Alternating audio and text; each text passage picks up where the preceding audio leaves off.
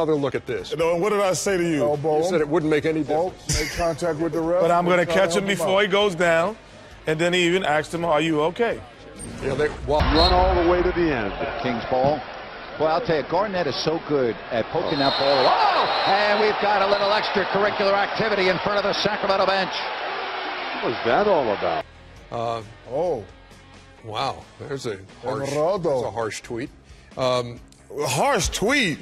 That's a harsh tweet. Call him a punk. Why's that a harsh tweet? You can't call a guy a punk. Ernie, can I give you a shot fact, Ernie? Ernie, it's time for Demarcus Cousins to grow up. Oh, without question. Hey, I agree with you.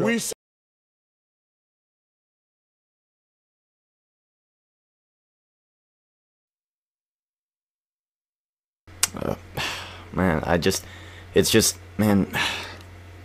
man, last season was absolutely ridiculous. I just gotta grow up. I just gotta grow up. I mean, the Ducks, they've got me on some stress relieving ways, so it'll get better this next season. I promise that.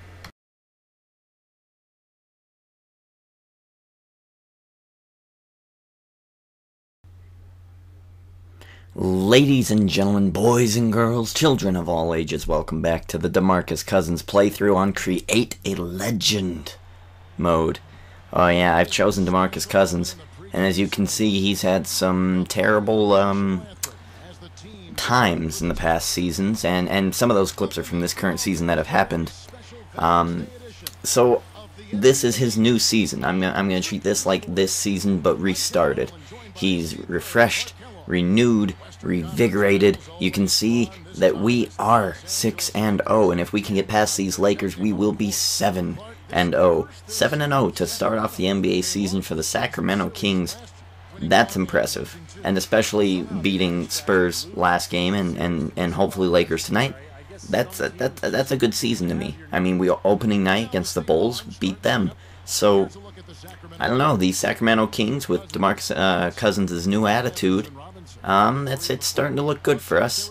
During the offseason, he decided to mature, but not in the sense that you would think. He still knocks people down. You'll see an example of that in this next upcoming game. And you'll see Kobe get knocked his ass to the floor. So I don't really remember at what time that is. It's about third quarter, maybe? I think it was about the third quarter. I knocked Kobe's ass on the floor, and I knocked a lot of other people's ass on the floor. Dwight Howard, Blake was definitely one of them. So that's just what he does now. I've got that perk, and Demarcus Cousins seems to be doing amazing. With the help of me, Derek the Ginger King, of course. I mean, I am the YouTube champion. I work wonders, and give me Demarcus Cousins, I'll make him an all-star within a year. And with the points that we're putting up right now, the averages are well over 20 for points, and maybe next game I'll remember to put up the averages for both Derek the Ginger King on his next video, and Cousins for his next video. I'll put up the averages so far. Demarcus Cousins, I do want to say something about this series, that this series is not going to be like Derek the Ginger King's. This series is not going to be like just game, you know, tough it out, watch the game, hopefully get to the playoffs. Now, Demarcus Cousins is going to get to the playoffs, and he's going to win the championship. We are playing on Hall of Fame difficulty at the end of the video. I prove that. I don't cheat, and if I did cheat, I wouldn't tell you. But I'm not cheating, and there's no way I can prove it, but you're just going to have to take my word for it. I don't like cheaters, and I don't typically cheat on video games. I can't stand games where you have to lower the difficulty to get past a certain part and then raise it back up again. I don't like stuff like that. So I don't cheat. If it's on Hall of Fame difficulty, it's on Hall of Fame difficulty, and I will prove that at the end of this video. I just wanted to say that now before you would make any sort of comment as to why the game turns out the way it does. So, ladies and gentlemen, 6-0 start for the Sacramento Kings. Demarcus Cousins' new attitude is really affecting this team. They're starting to play better. They're starting to laugh. They're starting to actually be a team, and our head coach is having a good time. Everything's going right for us.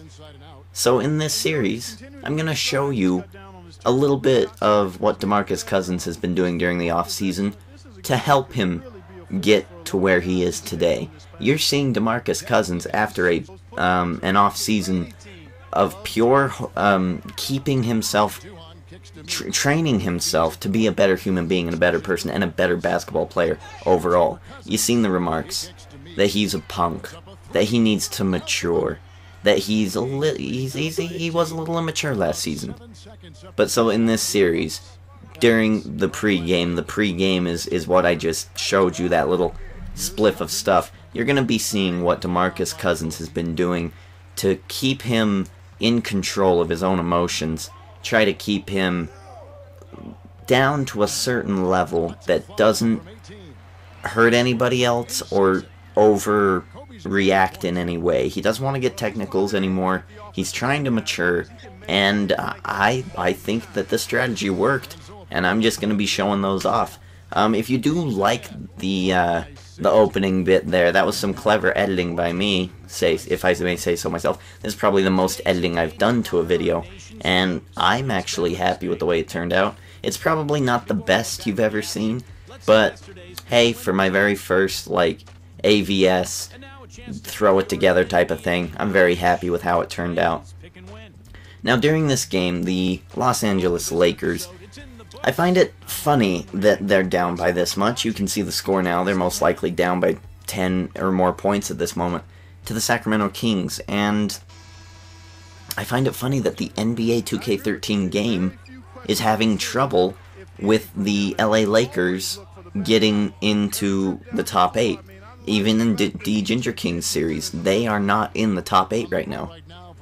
So, is it really what they've done? Because they did trade a lot away to get Steve Nash and, well, Steve Nash I think was signed, wasn't he? No, I think he was traded.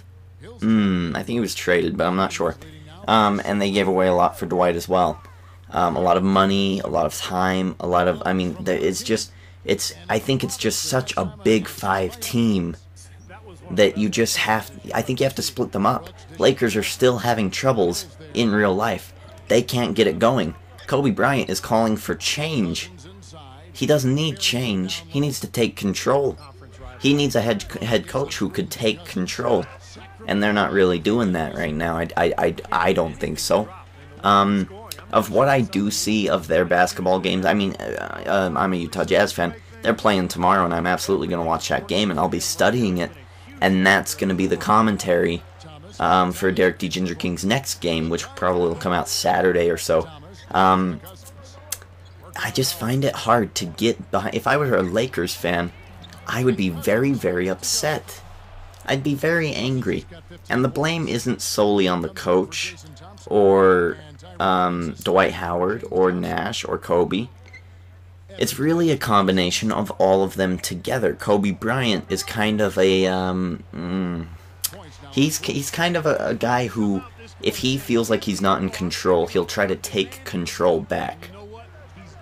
And on a team that's very self-destructive, I feel like if he trusted Nash and Dwight Howard more, I mean, and just think of that. These 3 guys, Kobe Bryant, Nash, Howard, 3 all-stars, who have been on separate teams and made their names on these separate teams. Kobe Bryant has always been the all-star of the Lakers for the past 10 years. The only person that's come close to him is Pau Gasol. And Shaq, of course, but he's been moving everywhere. And Steve Nash, alright?